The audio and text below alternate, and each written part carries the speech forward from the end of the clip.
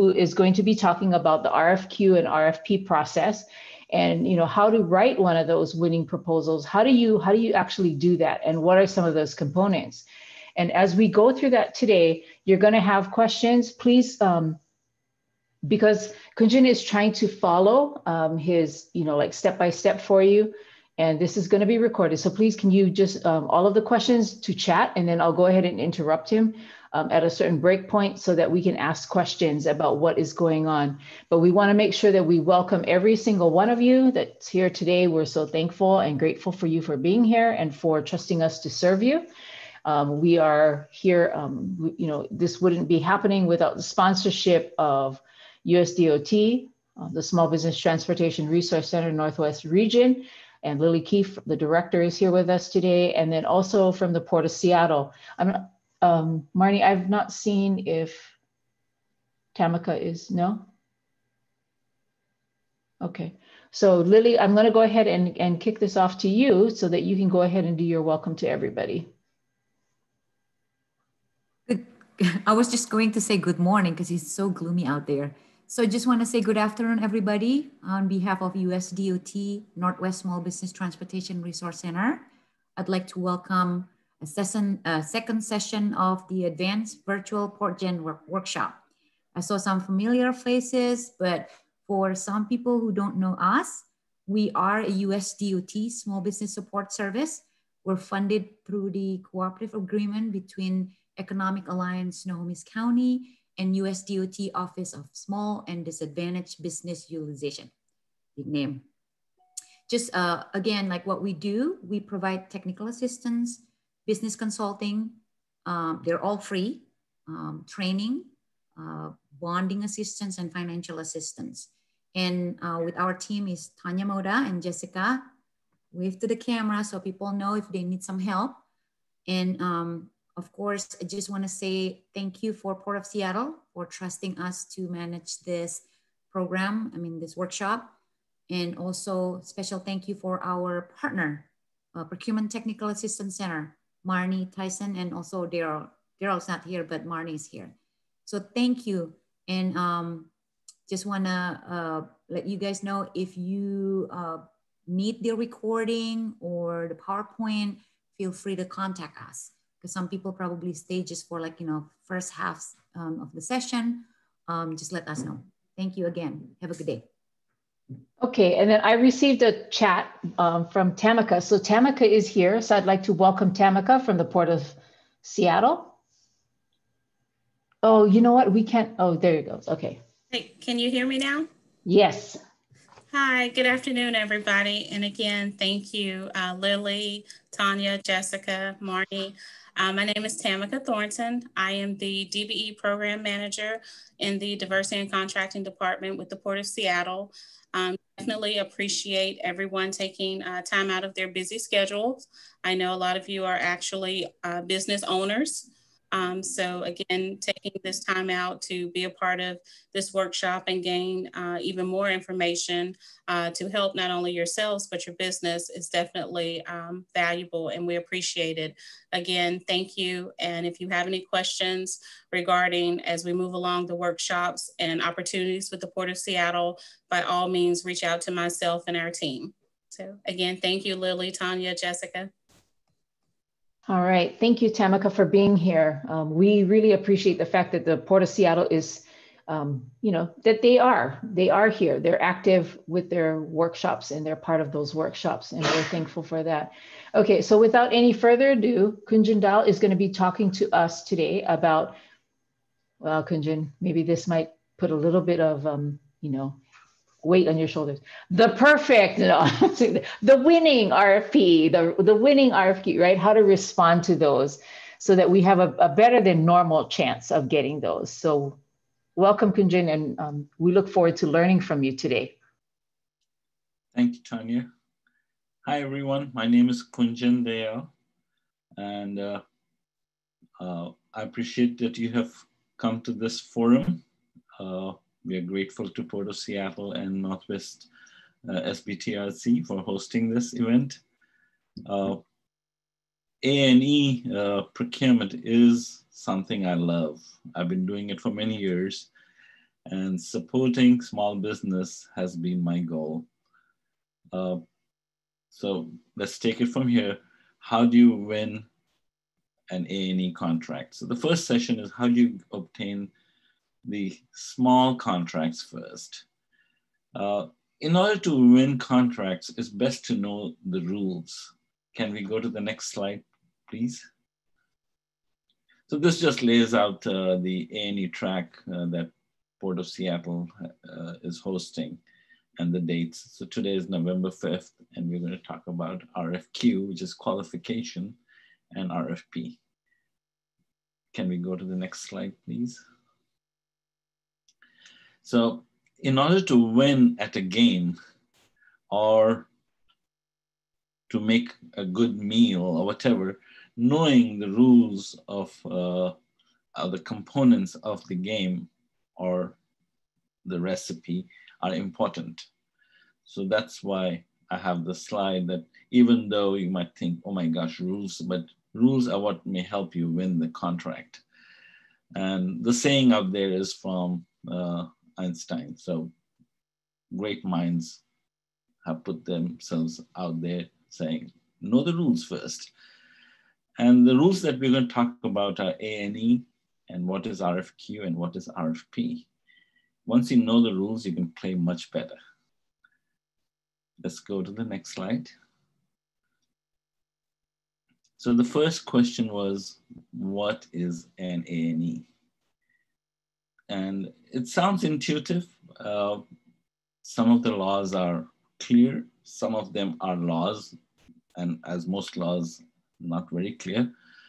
But RCW 3980 talks about contracts for A&E services. And it defines architects, engineers, land surveyors, and landscape architects in these RCWs. So if you are one of these professionals, I encourage you to look at these RCWs. They are hyperlinked. So once you get a copy of this, you don't have to go looking. You can just click on any of those hyperlinks and you'll be able to see it. Making sure that you fit the right mold is important, because if you're doing work that is not considered architect by the agency, you may be knocking on the wrong door. So make sure that you are aligned with what the RCW says. And also be aware that oftentimes the procuring agency may also make mistakes. So my suggestion to you as a small business would be, don't just look for architects. If you're an architect, also look for, say, planning contracts, which are not governed by the A&E track. So that's just a small bit of information, because the same kind of work may go through an A&E track. With a small twist, it may go through the planning track, which is not covered by A&E. So those are typical RFPs. So make sure when you register with a company or an agency, you're registering on the A&E track as well on the planning side. It'll give you more opportunities to succeed. Same with landscape architects. Once you're registering here, make sure you also register on the construction side, because it could show up on the construction arena. Let's go to the next slide. So as I said, knowing the rules are important, and I've highlighted some of the major rules. So one of the rules that the agencies have to follow is they have to publish any A&E work they're going to do in advance. Now that's easier said than done. It may be that it's a large project and it gets published as a notice by itself, or an agency might, and this is what many do, might publish something at the beginning of the year. And I'm not saying January 1, beginning of their budget year, beginning of a particular month, but they might do it annually. So that's all that the RCW really requires, is that the notice should be published at least once a year.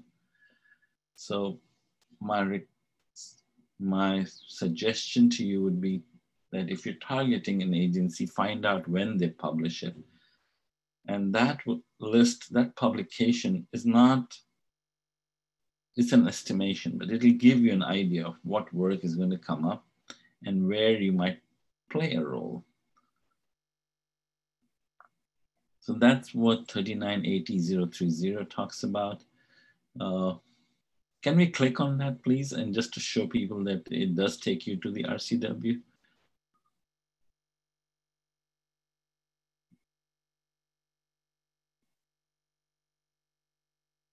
It should open a browser.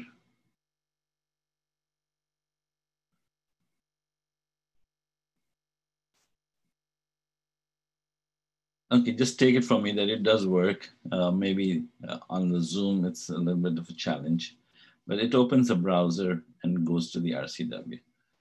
The next RCW talks about how firms are hired by agencies. So it says that A&E services must be procured by statement of qualifications.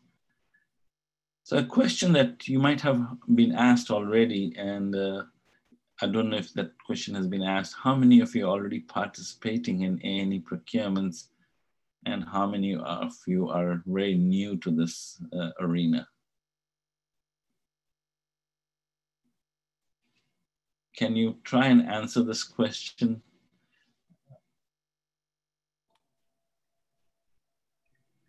Just a couple left.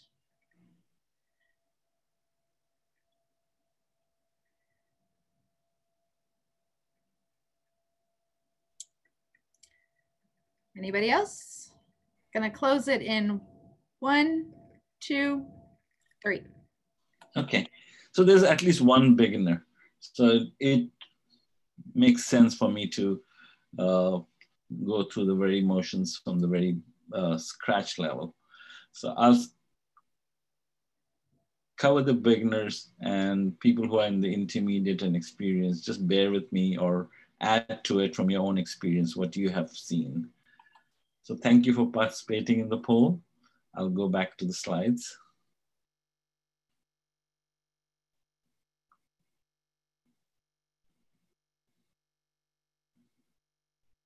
Tanya, can we have the polls out of the way? Still on the screen.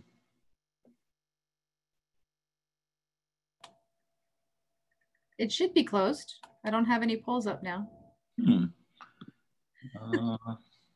Is it still showing on your screen, Kunjan? Yeah. Oh, just hit the X on it in the top right corner. Okay, cool. Okay, so what does submission of statement of qualification means? So it's different from other forms of procurement where you submit an offer and a rate. Here, no rates are being submitted. All the agencies have to do is engage the firm that has the best suitable qualification. Your qualifications are your professional qualifications, the work that you have done in the past, the projects that you have completed successfully. Those are the qualifications you want to exhibit. The next codes that you are providing services for, the value of contracts you have done in those areas, the agencies you have worked for, the complexity level of those projects that you have completed. And if you have any performance data, then that strengthens your qualification. The RCW also requires participation by minority and women-owned and veteran-owned firms. There's not a stipulation of a level of participation.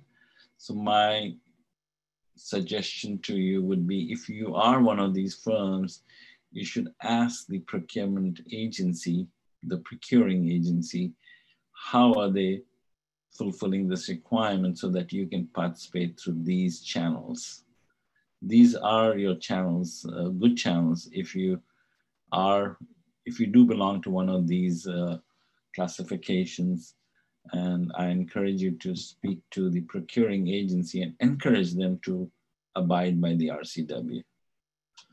You have to sometimes do that. You have to remind the procuring agency of the RCW, because everyone leads a very busy life and sometimes things slip. So once you submit a qualification and the agency finds the most qualified firm, they usually do some kind of a ranking, and they'll negotiate with the top ranked firm. So that's what item 3 is about. And item 4 is just some exceptions for emergency work. Emergency work is a good place to get in as a small business because the agency may be wanting to get an expedited service. And if you have made a network contact with the agency personnel, then you're more likely to be called out. Any questions on this slide?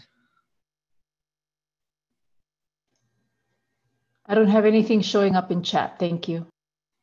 Okay. So folks who are attending, if you have questions on a slide posted, we can always come back to it.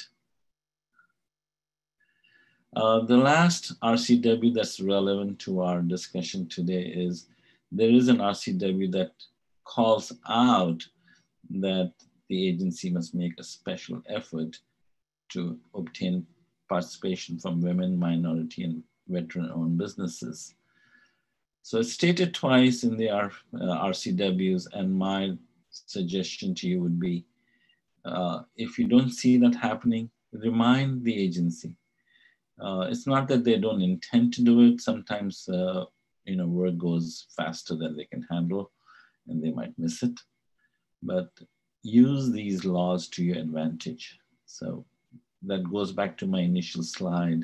If you know the rules of the game, then you can use them to your advantage. And this is one of the rules that will support many of you if you belong to one of these classifications. Questions? Any questions, any comments during this time about what you just heard? I mean, is it easy? Let's ask that question. Is it easy to talk to an agency and say, oh, hey, according to RCW 398040, this is what it says. All local governments seeking any services must develop a plan. Is it easy or is it not easy? Let's be real about this, folks. When you get out there, what's happening? Yeah, it boils down to networking. So as a small business, the path to success is networking. You're networking with agency, you're networking with primes. And I, as a procurement officer, have been reminded by firms, and I have not I have been happy that somebody's reminded me, and I've corrected my ways. And I think most procurement and agency officials want to do the right thing always. So my opinion is, if you encourage them to cover these RCWs, they will listen to you. I have had a new employee in my team one time issue an A&E procurement as a non-A&E procurement. And one of the small businesses called out and said, how's this happening? And guess what was happening? We had a new employee and we didn't pay attention, and that person went off and issued a regular RFP instead of processing it as an A&E. So things happen in life, and if you're keen, it'll come through. Yeah, and somebody might take offense to it, but I don't think that's not in Seattle, at least. So you're in a place where people want to support small businesses, and you're in a good place. That is so wonderful to hear, and thank you for that that reaction to when somebody had told you about what's going on.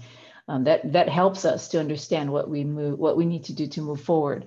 So you need to talk to people, right? Got to talk to people, and you have to tell them, because like Kunjan said, there could be, it could be just that there's a mistake or a new person. So great information, Kunjan. Alrighty, sorry for the interruption. Oh no, this is good. I encourage people who have experience to speak to those experiences and validate me or contradict me. I'm always to learn.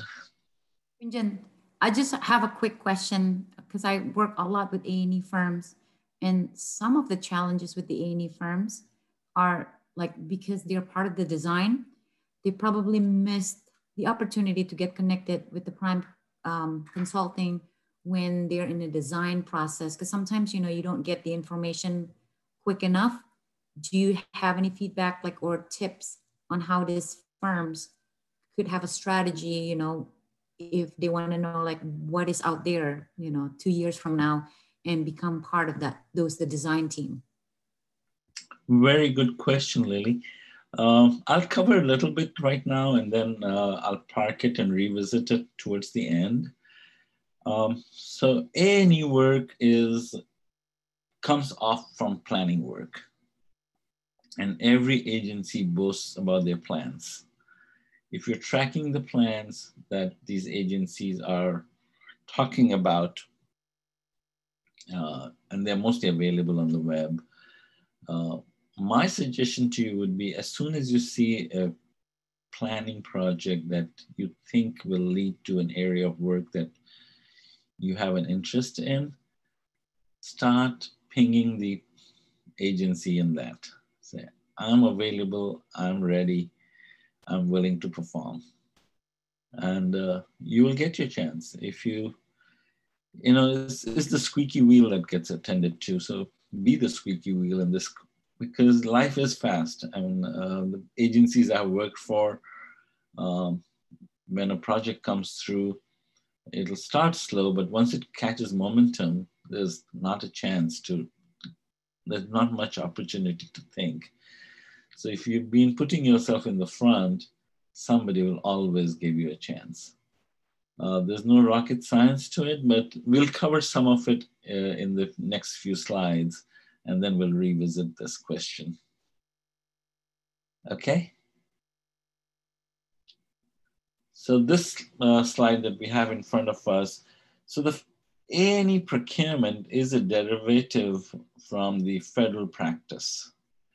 The federal government is very, very precise in its law or procurement regulation making. So they define things a little more clearly. So one thing about federal procurement is they allow for geographic preference. So when you see a federal project and you belong to that geography and you've done work in that geography, state it in your qualification. Ask for preference for having worked in that same geography, and tell the procurement person or the project manager through your networking, if they're not giving any preference, ask them. Essentially, if I'm obtaining any A&E service and I find there are 3 firms at least who have worked in that geography, then my requirement is fulfilled for competition and I would prefer to go to them. There are many advantages of geographic preference, and that's why the feds allow it. Familiarity with codes, familiarity with politics, familiarity with demands of the people, all kinds of things.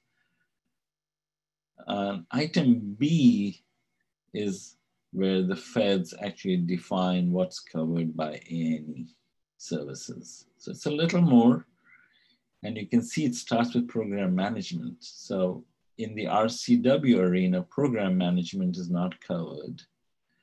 So that's where the flux happens, is one set of laws covers A&E a little more broader than the other.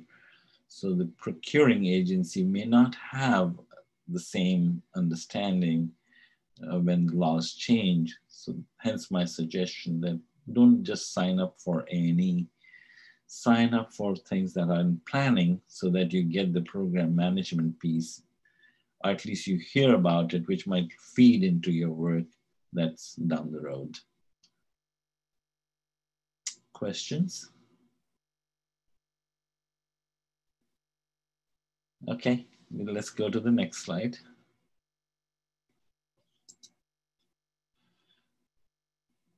So this is for the absolute newcomer. What is the unique feature of A&E contracts? So the method of competition is different. And unfortunately, there is no rule book that makes it precise. So various agencies we have noticed will issue requests for quotation, requests for qualification, requests for proposals, and I have even seen one which said request for qualification and proposals. So it manifests in many ways, but I will walk you through the basics, and then you have to understand that things might change depending on how an agency practices. So here we're not just talking about Port of Seattle, I'm talking about government agencies in general. So the first confusion is there are two types of RFQs. So that's why I wrote RFQ versus RFQ, because when people say RFQ, you have to say which one. Is it request for quotes or is it request for qualifications? So request for quotes is typically not A&E because it doesn't seek qualifications, it seeks price. And most requests for quotes will happen in commodities, but it can happen in services. And believe it or not, sometimes it can happen in small A&E work as well. So be cognizant of it. And if you're tracking the program, then you'll see what's happening. Once you know the people, then basically why would they issue a request for quote is because they think, oh, this is only $3,000. I can get it done quickly. Let me just specify what I want and lowest price wins. Well, it's not compliant with the RCW, but who's going to fight over $3,000? You want to win that $3,000, so go for it. Request for qualifications is the right method for A&E, and where qualification is the determining factor. And price is only negotiated with the most qualified firm. Having said that, the price has to be fair and reasonable. So just a word of caution that whatever price you offer, you don't want to be losing a contract because the agency sees it as not being fair and reasonable. We'll cover price in greater detail in the next few slides because pricing in A&E is quite different from pricing in every other business. So that's a very complicated area, but I'll try and simplify it. Some agencies then use RFP for A&E. And while they call it RFP, what they're really doing is they're trying to hasten the process. So they'll get a packet called RFQ, and then they'll get another packet from you called pricing. And so they have their pricing in hand, and they want to choose the highest qualified firm and then open that pricing packet quickly. I have personally not done it, but I can see the logic. I also see that things can change over time. So it's not something I've practiced, but I've seen other agencies practice it. But just remember that it is actually an RFQ. What they're doing is they're getting the price offer as a separate envelope, and they'll only open the one that belongs to the highest qualified firm. So once again, we're just talking rules of the game. So knowing the rules is important, and these are your very fundamental rules of A&E contracting. Questions? Any questions from anyone?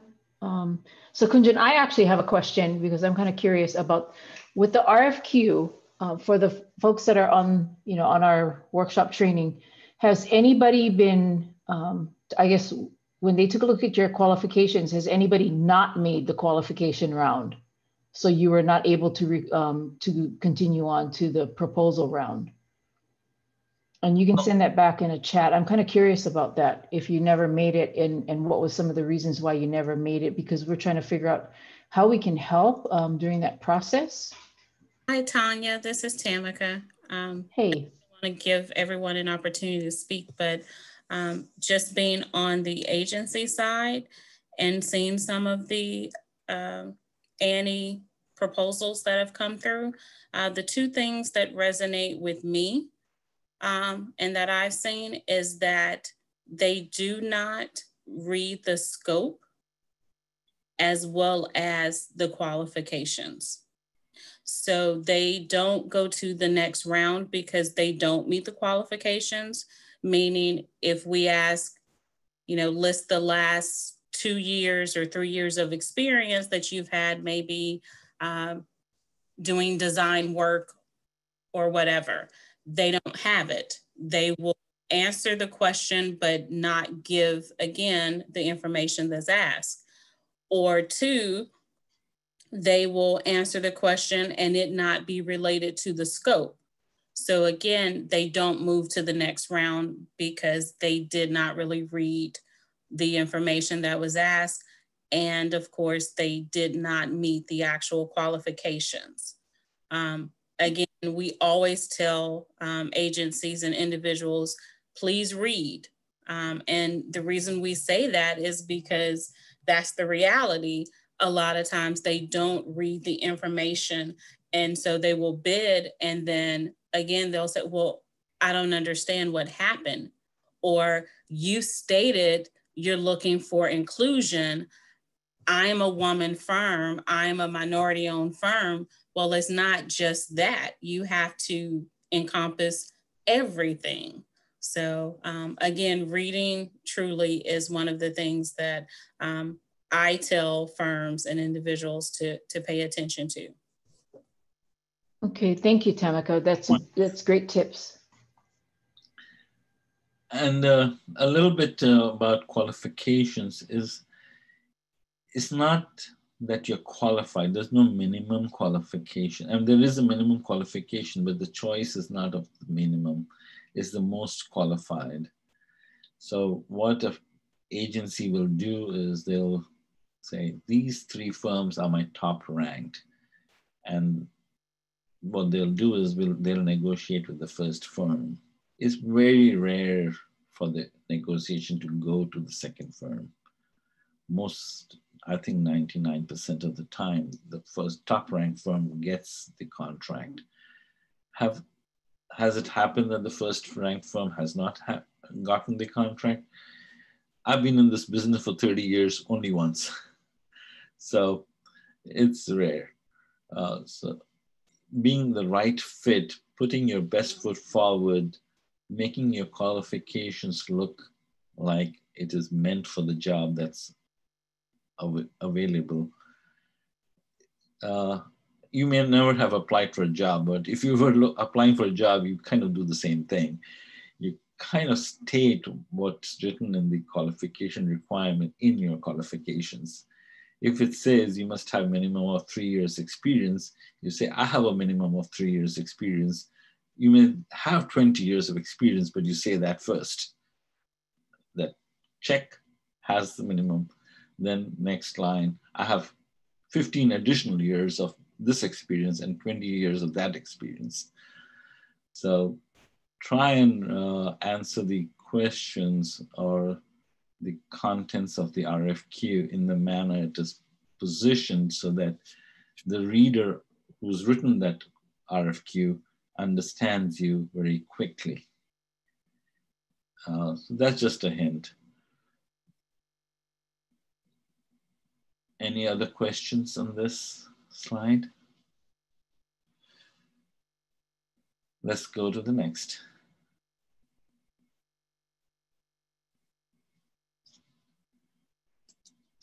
So we're talking about small contracts in this session.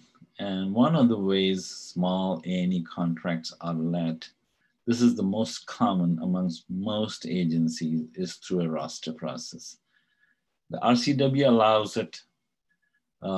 Many agencies, larger agencies might create their own.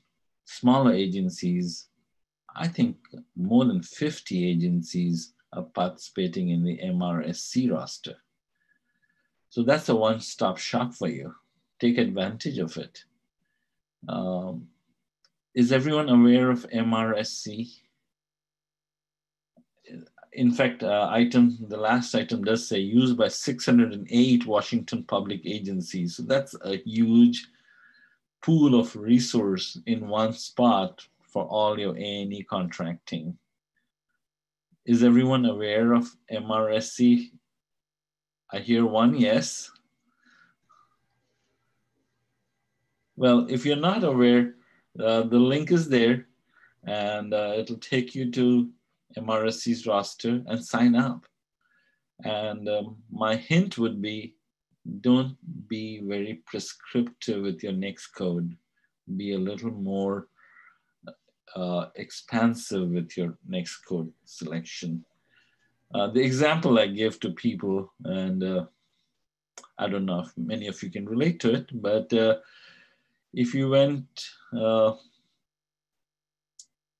are too specific, then you might lose out on work that is larger than that, where that specific work is just a component.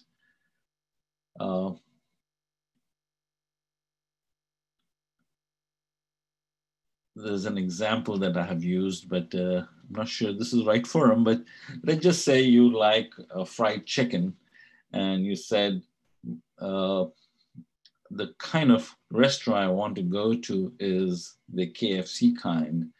Well, it could be that a fancy restaurant also serves fried chicken, and then you missed out on that opportunity. So think along those lines. When you're selecting the next code, be a little more expansive. I know it's a little more work to get solicitations that don't belong to your business, but it's better to reject rather than not to have seen it at all. So this is the MRSC roster. Somewhere on this page, I read that they have 608 agencies signed up. So take advantage of that.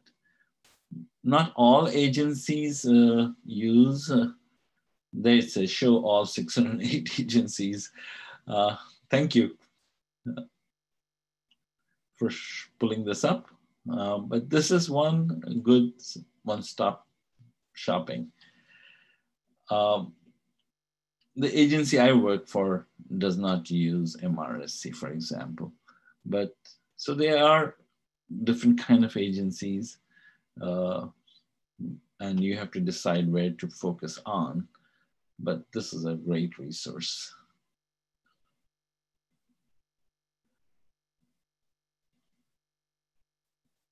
I see a comment coming in.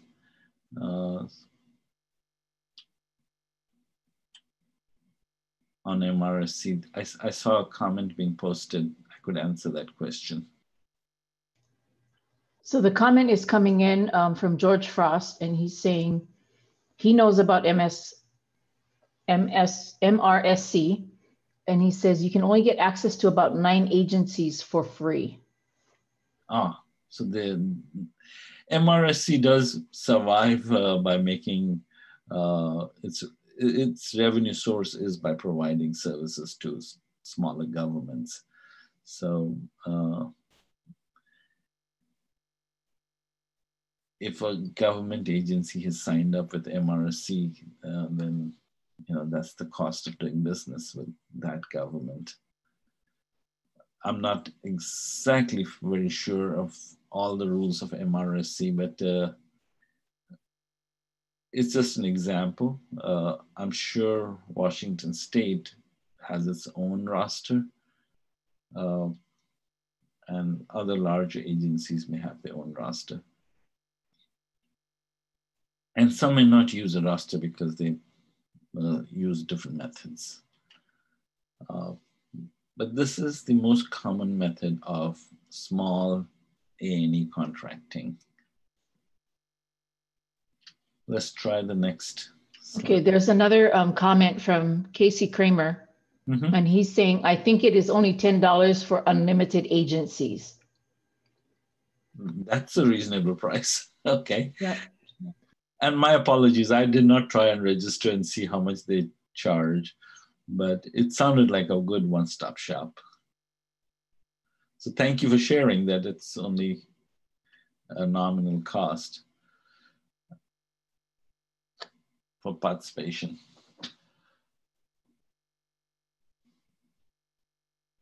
So we're talking about unique features of A&E contracting. The big unique feature is the price offer. It's because of the nature of the work, an agency might do time and material or labor rate contract, but many don't, especially if they've been touched by the. I see another comment that nominal cost is not what I.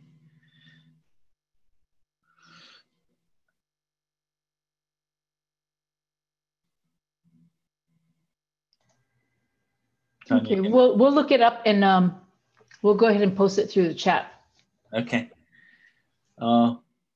Yeah, MRC is just an example of a large pool of agencies using it. Other agencies may have their own. I do know that some of the Seattle agencies have both. They do MRC as well as themselves. So you just have to target your agencies and find out what's their method of doing business. So we're talking about unique features of A&E contracting. Price offer is the most unique thing about A&E contracting. This is where it becomes very challenging. The good thing is WashDOT, through its Safe Harbor program, provides training on how to do price offers and how to invoice once you get the work. So if you've not heard of Washington's WashDOT Safe Harbor program, I've provided a link at the very bottom. And it's a pretty extensive program. Again, I'm not an expert in the Safe Harbor program, but I'm aware of its benefits. Because what happens is A&E services, you cannot predict how much it'll cost when you get the work. So it's done mostly as a cost plus fixed fee, occasionally as a lump sum if the work is very, very small and the scope is extremely clear. They might do lump sum, but the most common method is cost plus fixed fee.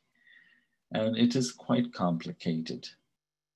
The agency is supposed to reimburse you for all cost, and then you're supposed to have negotiated a fee for that work. It sounds simple, but cost is got to be audited, got to be certified, because the rule that the agency is following is if they had a time and material contract or a labor rate contract, then the profit multiplies as more time is taken in doing the design work. And the agencies feel that they don't have enough control over the design work. The A&E firm has it, so they don't want to be paying for work that took 20 hours instead of 10. They'll pay you the cost, but the fee will be fixed upfront. So that's the method. The other challenge is most small businesses don't have an overhead rate that's audited. And my suggestion to you would be attend the Safe Harbor program and learn from them.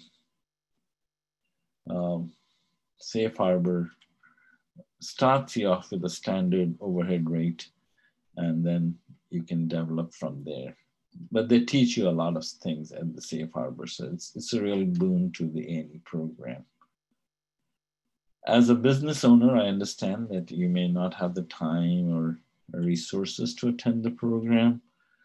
And it's not difficult to figure it out on your own. But the great thing is the Safe Harbor program gives you a government certified program. So if you can, do take advantage of it. So if the price offer you submitted is on a lump sum basis, then you'll get paid only once after acceptance of work, because mostly it's used for very small dollar purchases. oftentimes the method is cost plus fixed fee, and that requires careful tracking, monthly invoices. So it's a course by itself, or it's a few days course by itself. So I'm not going to try and speak to all of it right here, but the resource is the Safe Harbor program. I encourage you to look into it. Questions? Any questions, anyone? So Kunjan, I was looking at the website that you were talking about, the MRSC, and I believe that they operate pretty similar to BXWA. So if it's an agency, whether it's state, city, or county agency, then that information, you can access that information. What they're charging for is if you want something from like a private company, like hospitals, or, you know, I don't know, like if they're, I guess if they're owned by somebody else, like Kaiser or something, and you wanted to work for them or for, you know, Costco, something, then I think you pay for that enhanced services, but they're being paid to host the other stuff like BXWA. Okay. But we'll get the information out to everybody. This is a really good site. Thank you so much for that. Yeah, one-stop shopping is, in my mind, for a small business, a very great resource. Has anybody attended the Safe Harbor program from the people who are attending today? I see one answer. Okay, I see a few. So I'm hoping that you have benefited from it, and hopefully you've gotten some work out of it. That's the advantage of taking one of these courses, is you get to increase your network.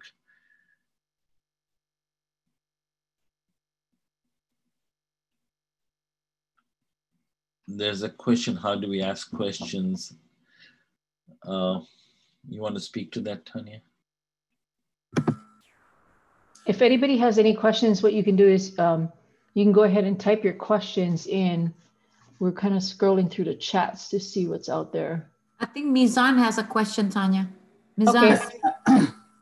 Yeah, I have typed in few of those, but I did not get any response. So I do not know if you guys are looking or I am writing the message in the right place. But regarding the Safe Harbor program, first let me start with MRSC.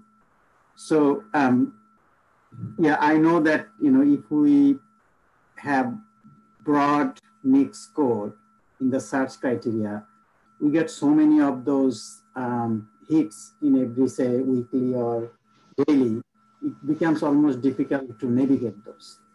So there is a right, I believe there is a right balance between how many mixed code, how widely you want to cast the net, so that you get a chance to review those opportunities when it comes. Especially if we go like a planning or some kind of environmental studies or things like that as an AE firm, it hits typically, and if you are MRSC and you have the entire state, you get several hundreds of those hit in a day or every other day. So it's sometimes difficult to navigate all these things to that gives an opportunity even to miss the right thing that you are looking for. So that will be one of the difficulty that at least I am having. The second thing is regarding the Safe Harbor program. It's a good program, but the difficulty here is number one, like especially for the startup companies, smaller companies, it is very difficult to, maybe I did not learn the tricks yet, but it is difficult to do all the accounting properly that to get a DCES audited rate structure. And the alternative that Washdot has, they allow such a low multiplier. It's very low. It's not reasonable with the industry. If they look into what is the AE firm average multiplier, they can use that. But they use like 1.2 multiplier. And this is really simply, we don't have other options. We have this option. We really appreciate that. And I am personally taking that for my company. I'm taking that opportunity. But I have never done a work at that multiplier. And at that multiplier, it will be very difficult for a small business to be very successful. And I know that the goal is in a year, you learn all the, process. You have the, accounting system in place. They have a pretty good template and they help with that. But I think that it will be also helpful to have, better rates, at least an average rate or something below the average, maybe 10% below the average, but not like 1.2. So that's very low, and I do not know whom to say that. I did tell Watchdog when I was negotiating, I was grateful with them, and at the same time, I was a little bit concerned that at that rate, will be then, it's not very good. Compared to, if you consider that King County here or Seattle Public Utilities, what they say that, like if you do not have a government rate, approved rate, show us that how much you have been billing other clients. Show us a track record of what type of multiplier you have been using with other clients. So the invoice and everything. So that makes them, that makes it easier for us to, justify the rate. Or sometimes they will look at it, okay, let's see what is the experience level you have. What the experience level the people doing the work has, and they will compare it with what they're paying with the going rates for that type of experience. So those are very helpful for the small business or the very small startups. Thank you. Thank you for submitting those ideas. I hope people present have benefited from this real life experience. Yeah, I mean, the alternative is if you don't want to go to Safe Harbor, you can learn it on your own. You can hire an accountant to develop your overhead rate. So let's go to the next slide. We're talking about the next slide, really speaking. So this is what a cost plus fixed fee model looks like. I'm presuming all of you are familiar with it in one way or the other. There are many variations of this, but this is just a good starting point. You have labor rate, which is your base rate without benefits.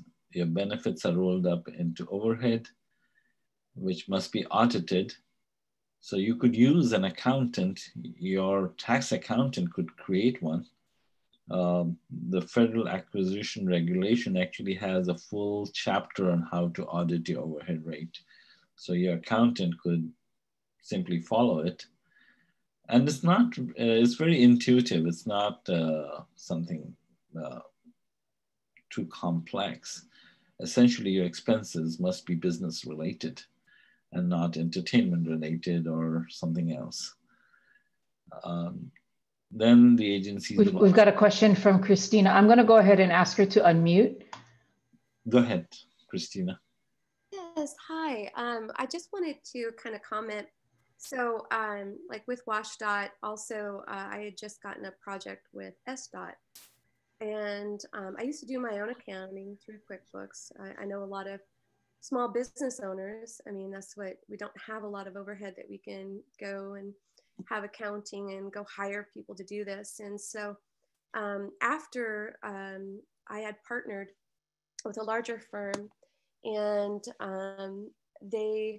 it was a requirement. Now, all of a sudden I am on this SDOT program, and I'm told I have to do this Safe Harbor. So I get on to Safe Harbor. It is so complicated. It is up to 18 months or longer. I have to track, and just what Safe Harbor does is just find out what my overhead is, only overhead. And that 18-month program means I have to track everything I do, which means I have to go out and get a time management tracking program that I have to pay for. And I had to go out and get an accountant now outside of me. This is not a very easy program. When you look at the accounting, and I have a math background, and I went through pages and pages and pages of, and not every accountant is qualified to do it. This is how complicated it is. So there's a very small amount that actually can do of accountants that are available that can do accounting under these guidelines. Not every accountant will be able to do it. In fact, most don't.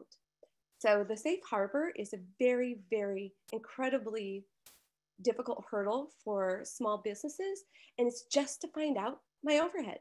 I don't understand why and kind of what the reference that I forget the gentleman who was speaking just before me who had comments on this.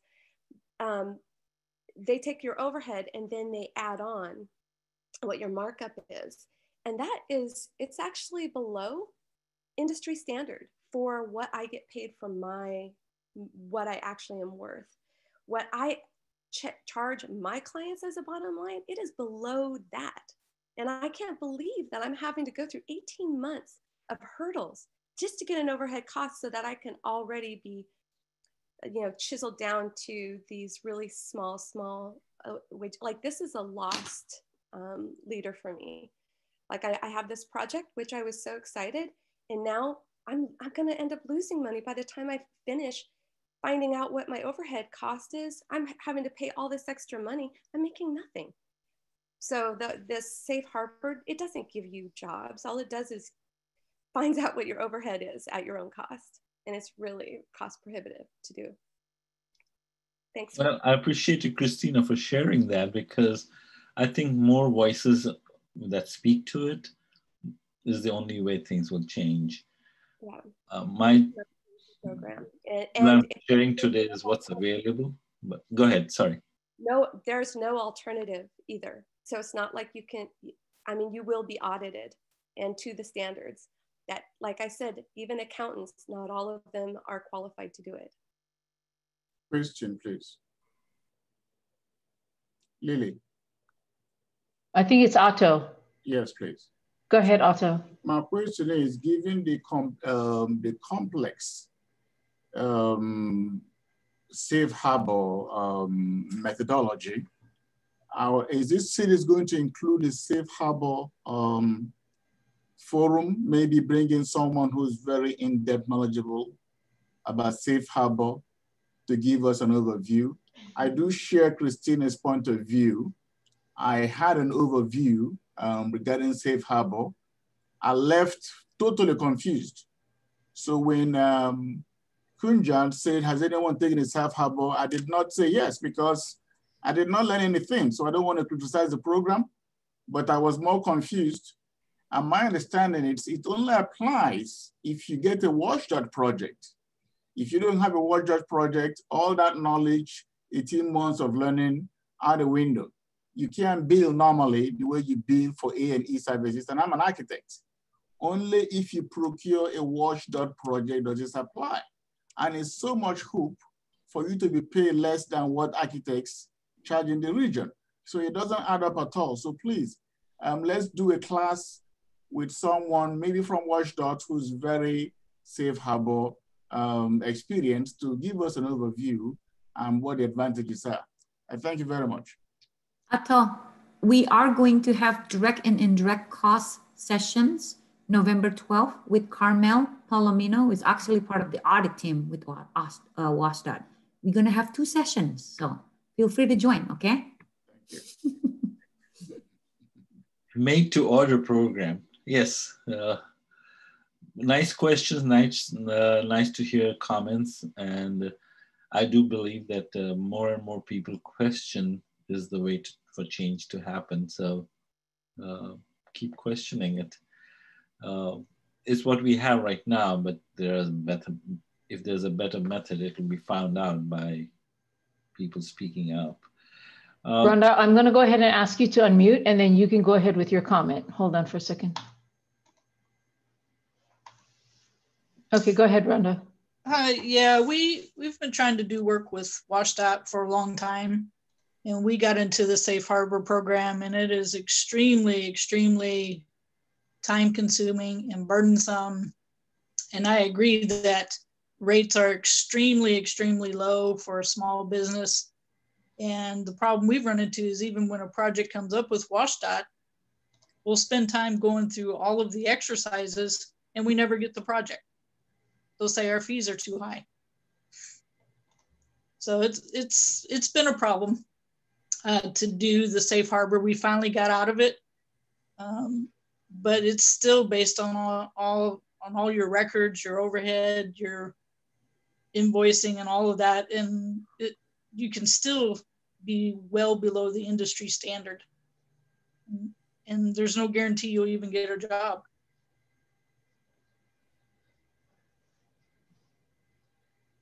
Thank you very much for sharing that. I do believe that the WashDOT program works wherever DOT funds are involved. So if you're working in an area which is not DOT funded, then you have an opportunity to use other techniques. But Port of Seattle is DOT funded, I'm presuming, a lot. SDOT, King County, Sound Transit.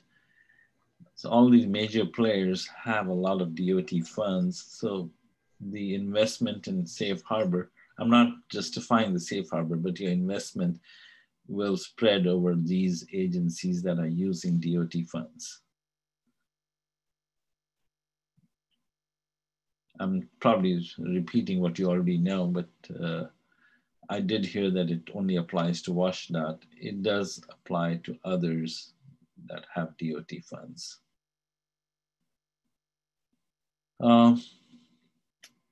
Again, I also heard that the fee is too low, and most agencies will use these factors to develop their fee model. Fixed fee is a matter of negotiation. So my suggestion to you would be that use these factors to develop your fixed fee criteria and use it during your negotiation. I think most agencies might be willing to listen to your fixed fee basis if you have an analyzed presentation on how you arrived at it rather than just a number. That's just a hint. There is, the agency will do its own math. It'll ask you for an offer. If your offer is supported by an analysis that covers these items that I've listed, then you have a better chance of being able to negotiate successfully. Boy, that was a lot of comments on Washington Safe Harbor. So I'm really glad that SBTRC is going to present on direct and indirect costs, because that's what the indirect cost is, the overhead piece. So hopefully there'll be a new method available. Any questions before we move to the next slide?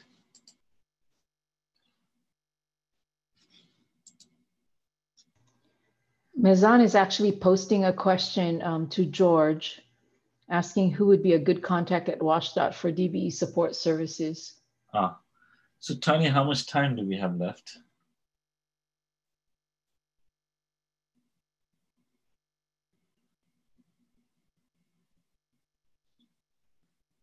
Somebody monitoring time? I don't want to.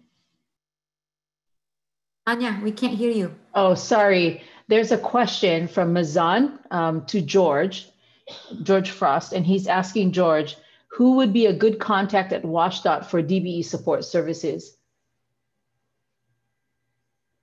Oh, wait. Well, okay, there he is. They're inconsistent with their funding. They have fund, they're on and off again. I believe they're on again now, and I believe MBDA, Linda Womack is the project manager or program manager. They have the contract now. I'm not sure if it's on track, if it's actually started up again or not. I do know they had an RFP or something out, and they selected MBDA to do the DBE support services, which that means that they try to provide architectural, accounting and other kind of services at a low cost or no cost or something. They try to help with those kind of things to help DBE firms. Let's say if you're in Safe Harbor or whatever, they try to help you with that kind of service. The problem is that, again, if they run out of funds, then they stop the service. And so if you're depending on that, you can't get it. Matter of fact, oh yeah, there's the contact information from Lily that you can, that's directly to Linda, but the other is the MBDA the information. but it's the Minority Business Development Agency. They're the ones that, my understanding, have that contract, or it's just been awarded. So I'm not sure if it's actually in force yet or not. But get on their list, Mazan, you know, call them up and find out if they're going to be helping. So Lily posted Linda Womack's email. It's lwomack@cityoftacoma.org. It's in the chat box. So go ahead and make sure that you get a hold of her. Thank you for posting that, Lily. And Tina posted that Bobby Forch is a DBE program administrator for WashDOT, and she posted Bobby Forch's information on there. So what they'll do is if you contact Bobby, Bobby's going to go ahead and send you to DBE Support Services. So just go to DBE Support Services and ask them for what you need. You know, if you need more training, you know, who in their office is willing to sit down with you and train you on specific items because you come from professional services. And then Jessica, can you go ahead and ask your question? So Kunjan, some of our small businesses are wondering what experience you have that you could provide feedback to them on effective tools that small business can use to provide fixed cost negotiations. Fixed fee negotiations. I don't have tools, but if we can have the slide back, the slide is gone. Can we get the slide back, please? Yeah, the next one, number 11.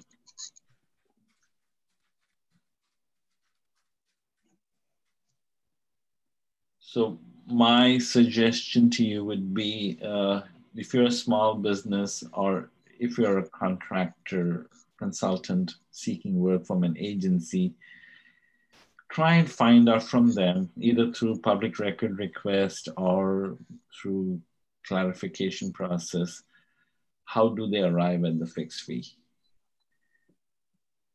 Once you have that information, use that information to present your fixed fee requirement based on that criteria.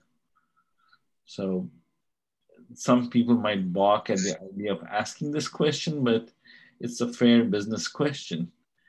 If you're competing for an A&E contract, you are selected as the most qualified, then the agency will say, submit us your cost proposal. You should ask, okay, I'll give you my cost, labor, overhead, and other direct for my fixed fee. Can you tell us how you arrive? Ask the agency, how do they arrive at the fixed fee? And use that set of criteria. I've given you the most common ones, but there will be weights. It's a whole different class by itself, but each one of those criteria will have weights. You know, the degree of risk may be high, low. Time of performance may be known, unknown, long, short. So there'll be weights assigned. And it's a fairly easy process, but asking the agency how they're going to arrive at the fixed fee, because it may be these or it may be a different criteria. And you shouldn't take this as the only method. This is the most commonly used method, but it doesn't hurt to ask and then model your fixed fee based on the agency's model so that you're speaking the same language. It's a fair question. And if you have difficulty asking, you could ask for a review of a prior file. A previous file will reveal you the same thing. So whether it's the same, whether you ask the question in that particular procurement or you ask for a previous procurement file, you should be able to understand how the agency manages these items.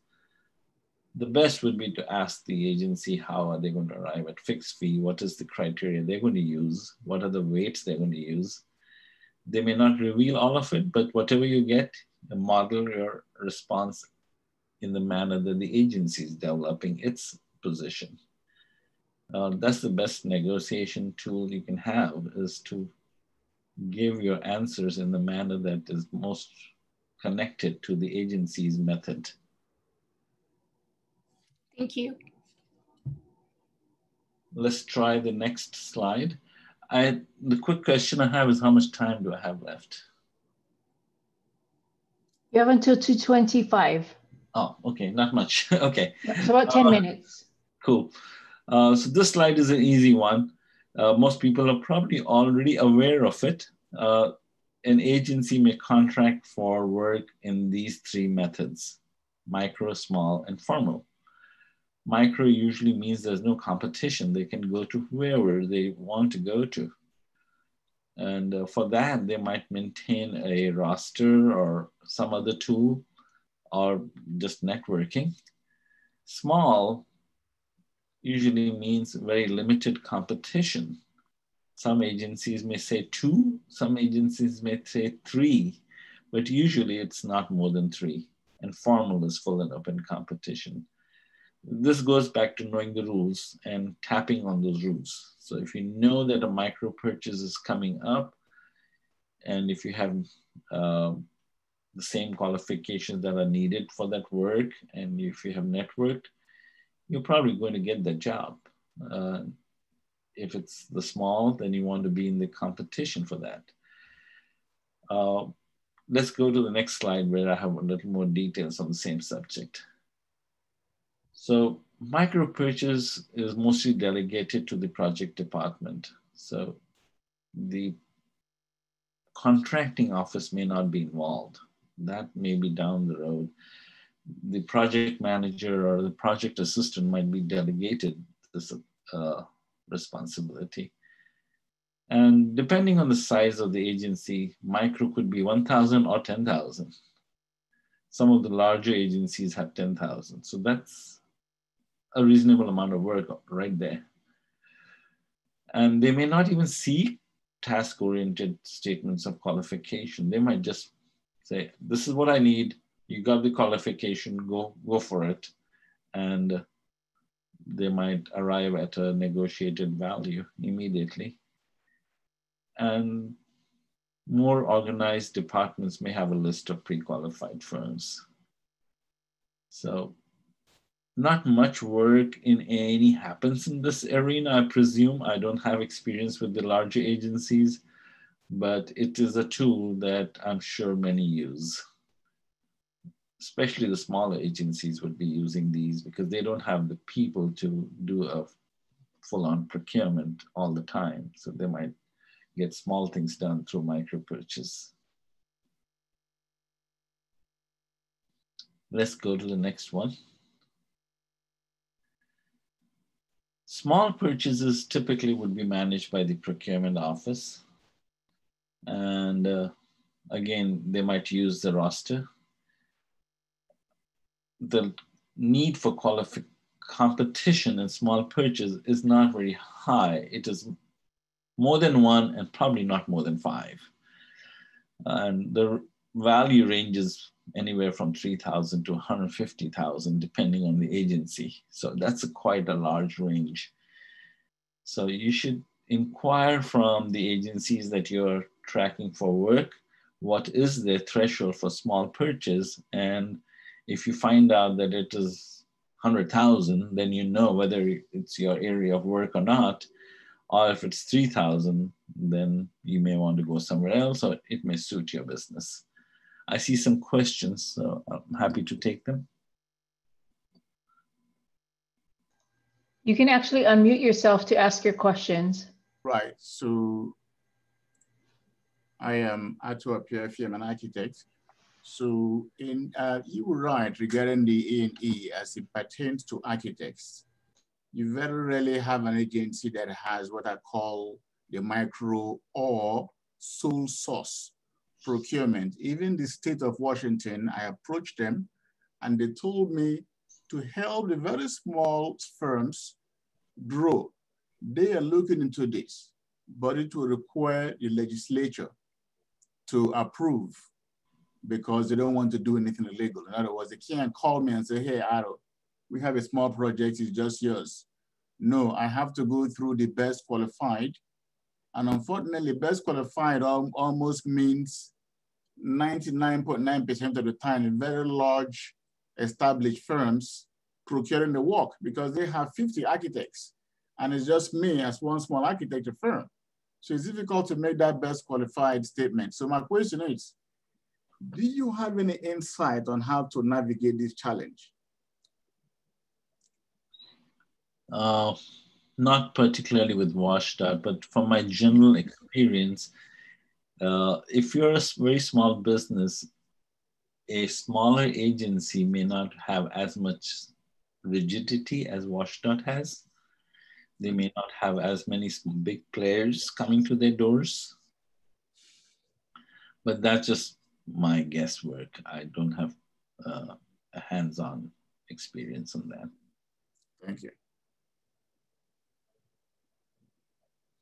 Small purchases at larger agencies do have a higher threshold, and there the competition is equal.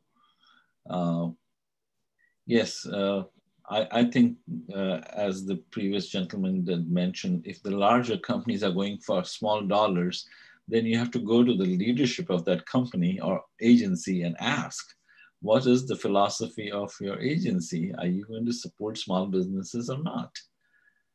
And hopefully, if you manage to present your case, you might see some behavioral change.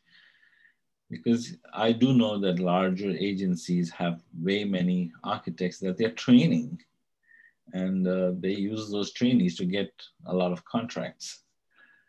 So I don't envy your challenge, but I think the only path is to ask the leadership of that agency, what is their small business philosophy? Because going to the guy who's on the forefront, he's going to be doing what he or she is going to be doing, whatever is being asked of them. They cannot change the rules.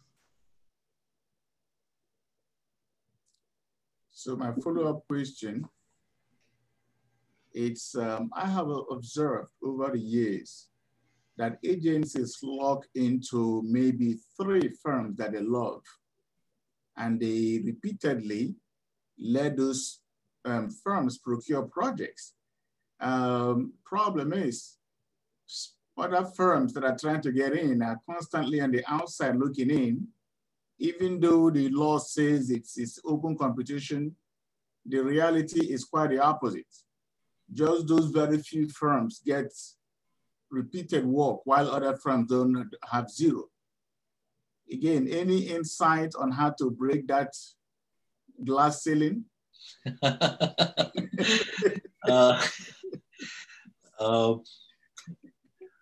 And there, you know, it's in life, that's what happens. So yes, your chances are either you join them, so you go to these companies that have a stronghold on the contracts for that agency and say, hey, how do I get work from you as a sub? Or appeal to the leadership of that organization. I like the idea of appealing to the leadership because they all have a commitment to small purchases, small business support. And unless they've heard the difficulty that you're having, telling the front line is not going to open that door. Maybe can I make a comment here? Board members. Okay, Mizan has a question. Yeah, it's not a question, it's more of a comment on Eto's question that raised based on my experience. I think most of the the agencies, when they award a contract, the PM of that agency, what he wants a team or a project team that poses the least risk for him, because the project has to be successful. The agency PM is successful only if the project is successful. So they look for the team that is verified, they have worked with them, they have have the comfort and least risk that the team provides. So in order to do that, that's why the incumbent, until unless they screw up something, they get hired. And if you see even King County, if you see some of the even bigger job, there is probably 15, 20 companies can do it, but you will see only 2 or 3 bids. You know, why? Because most of the people know that they will ultimately hire the incumbent. So that's a problem. But on the other hand, what I have seen that if we have the right qualification, if we work with the right people, the team that has been working, and if we can team with them, get a small piece of it, you know, that, you know, slowly, like step by step, there is a way to break into that. But you cannot break it immediately because the PM from the King County or other agencies, they want to give the job to somebody who has significantly less risk for them. And the way they consider risk is, you know, who has delivered for them in the past and who has consistency. So there is very difficult to break that. Very good points. Thank you very much. In the interest of time, I think we've already passed the time, but let's go to the last slide, I think. So I think the discussions have been around these items that I have listed. To me, the best method to get any contracts is through networking, because your competition is huge. And showcasing your qualification through networking is the best opportunity.